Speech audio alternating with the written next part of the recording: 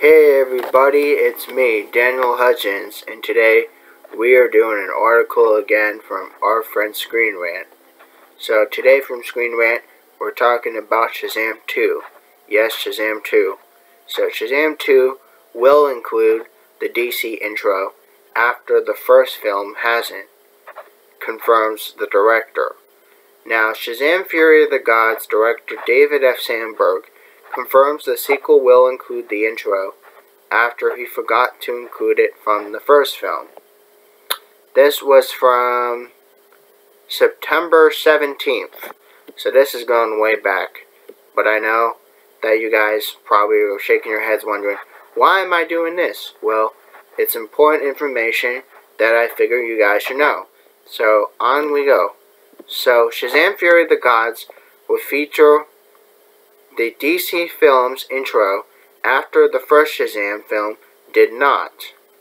Now, according to director David F. Sandberg, as part of the DC Extended Universe, the first Shazam movie hit theaters in April of 2019, and it was a modest hit for the franchise, grossing about $366 million worldwide and an estimated $80 to $100 million budget.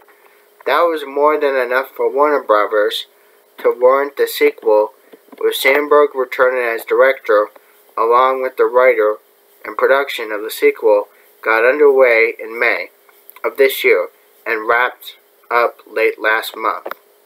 So based on the DC Comics character of the same name, 2019 Shazam follows the teenager named Billy Batson, who is chosen by their ancient wizard to be his new champion, granting him the ability to transform into an adult superhero by saying the magic name.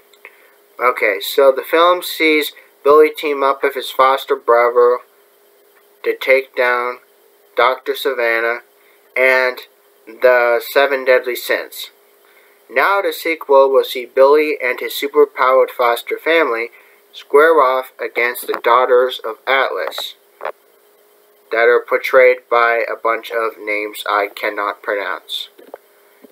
So I'm saving time and I'm just saying that. So anyway.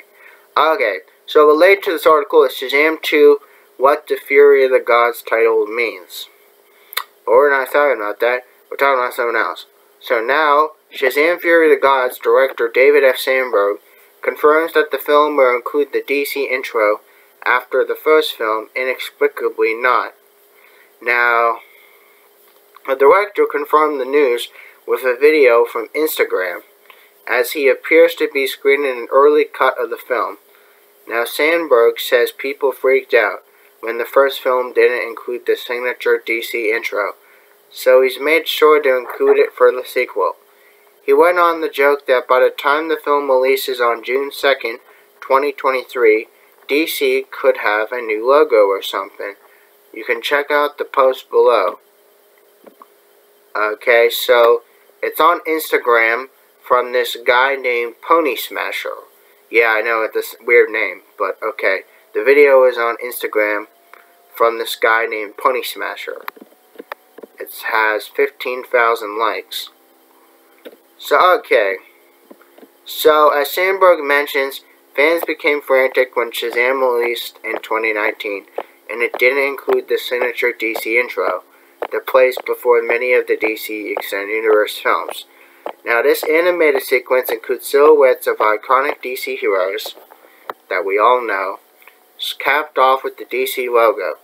Now, while fans have many theories about why Shazam omitted the intro, Sandberg later revealed that he simply forgot to include it.